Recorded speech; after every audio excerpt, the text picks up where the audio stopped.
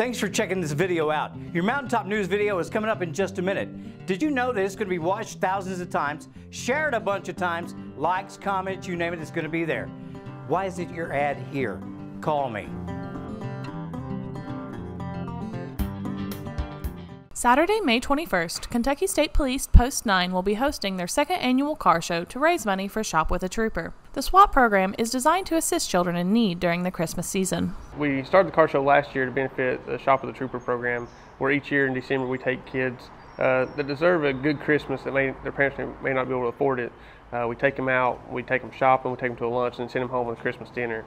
So last year we raised just a little over $5,000, and we're hoping to raise that or even more this year. Last year, SWAT was able to provide a Christmas to 60 kids from several counties, including Johnson, Floyd, Martin, Magoffin, and Pike County. We'll have an overall best of show. We've got, I think, 10 or 11 different classes, like Best Chevy, Best Mopar, some different ones of those. And then we've got a top 30, which we're calling the Trooper's Choice. Last year we had 130 cars registered for the show. We're hoping to get that much or even more.